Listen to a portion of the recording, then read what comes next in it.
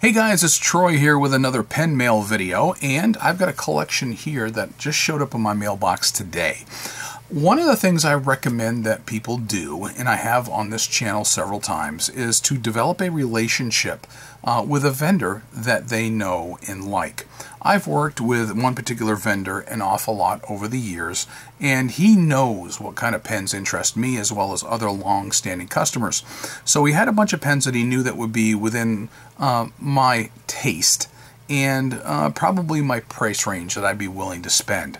So I got all of these here in one shipment, and quite honestly, all of these pens together cost me less than the retail value of one of these pens, and maybe slightly more than another one. So I'll go ahead and show you what I've got. And then what I've got it stuck in here, this is, I picked this up at the St. Louis Pen Show from a vendor who 3D prints stuff. And that was kind of in my last pen haul video from the St. Louis Pen Show. But I'm going to head and show you what I got here little bit by bit. So the first one is an old Pilot, and it is a vanishing point, or capless as they used to call them back in the day. So it still has the tag on it right there. So I don't have one in that particular color. And I do have a Pilot capless as it is, or a vanishing point as we tend to call them now. So that's one, and it came with the box. So I haven't looked to see what kind of condition it's in, but with that tag on it, I suspect it's probably, it may never have been used. I'm not sure. But all these other ones here, they have been inked at one time or another. So let's go ahead. I'll start with this one, even though it's the last one that he added into my package. This particular pen is from Montegrappa. You know, I've got several Montegrappas in my collection. Some are better than others. But here you've got the Montegrappa Privilege, and you can see it's kind of like a hexagonal thing right there. It's a good size pen. I mean, it's a little bit of heft to it, and this happens to be the Privilege Sterling. So one of the things that whoever owned this particular collection where he obtained these pens, they were really into cartridges. So I'm going to have to clean these up, and most of these actually had cartridges already in them, or expended cartridges. So I'm going to have to do some cleaning on these and find some converters. Fortunately, the Montegrappa does take a standard international converter. So I'll probably clean this up a little bit, put some polish on it, but it's got that Greek pattern right there. So it is something that I'm looking forward to trying because it's about the right size. I like the oversize of it. So we'll go ahead and play with that here in just a little bit. A couple of pens here. You know, these have been kind of on my radar eventually, maybe. Haven't been a huge fan of Japanese or Chinese pens, but Pilot does make some decent pens, and I like Pilot, probably my favorite Japanese brand out there. Well, these are more of a pocket style pen, but you can see right on there, they are the Elite, the Pilot Elite model. And both of these, when you pull them and you post them, they actually get to be a very nice size to hold in the hand. Both of these have 18 karat gold nibs, one in fine and one in medium. So the black one is fine, and the burgundy and silver one is one in a medium nib. I tend to like broader nibs that are Asian, Oriental if you will. So those are in the collection, and so I'll see how that goes. There was an old Esterbrook LJ that was thrown in there, and for those of you who are familiar with that, an old 1940s, circa 1940s Esterbrook made in the USA out of New Jersey, with a sack filler, with a lever. So I've got a bunch of Esterbrooks, and you know, an iconic American pen. There were two of these. You can see that logo, Mont Blanc. There you go. And these two are the slimline version of the Noblesse. Noblesse. So, open these up, You can see they're very thin pens, probably out of the 1970s, because that was the style back in the 1970s, is a very thin pen done, you can see here, in a stainless steel. And they both have those gold tone nibs. Now, I actually previously, from the same vendor, had purchased one.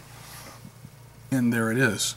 Now, this one I had already intended to give to somebody, because somebody in my family has a birthday coming up in 10 days. And he's always been asking me for a Mont Blanc. So, that was going to be it. Well, now I have 3 from which to choose, or to gift or not to gift, as I see fit. But you can see I've got this one here on the clip. You can see it's got the Mont Blanc logo compared to these here, which are just the clip with no logo on it, but they all have the snowflake logo on the top. So those are, I got 3 of these. One time I had none. Now I have 3. Alright, well, let's keep going. I do not own, or I did not until now, anything by Caran D'Ache, which, if I remember correctly, is a Swiss company. But this particular Caran D'Ache, even though I've looked at some, and even some of their lower end ones I thought would be worth investing in, but this particular one, Caran D'Ache, you can see right there on the cap band, Swiss, gold plated, kind of a nice dark green with gold trim, but this is their Le Mans version, a Le Mans pen, L-E-M-A-N. Waterman has a Le Mans. Well, Caran D'Ache does as well, and I can see that I'm going to have to clean this one up because there is still a little bit of ink stain left on that nib.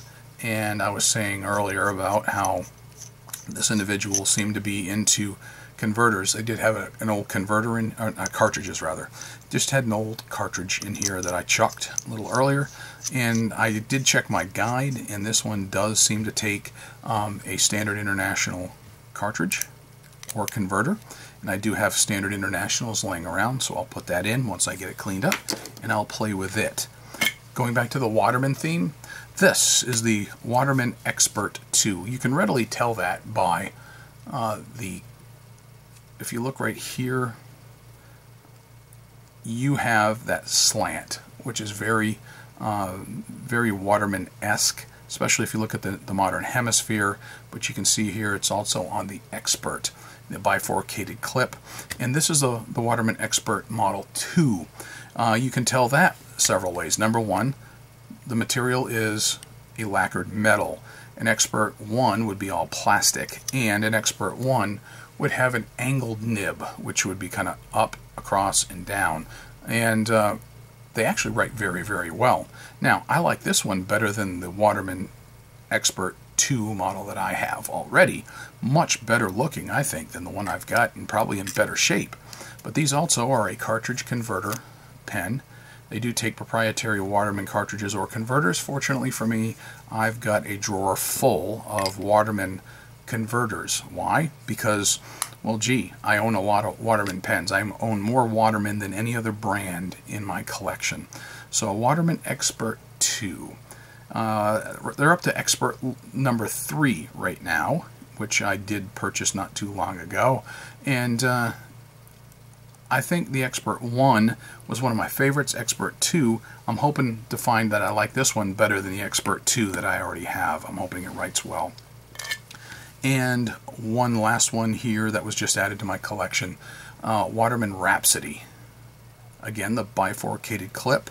It is kind of a nice looking swirl pattern, you know, almost kind of like that old ebonite looking thing, but it is a lacquered metal. Waterman W up top, and you can see the Waterman on the cap band there. So it is a pole cap, Waterman nib, and this one as well. This one was a little tighter than the other one, and this one also had an old Waterman cartridge. I've got a bunch of Waterman cartridges and converters, so, you know, like I said, I just went ahead and chucked what ever was in there for a cartridge. But I'll clean this one up as well, and I'll see how well this one does.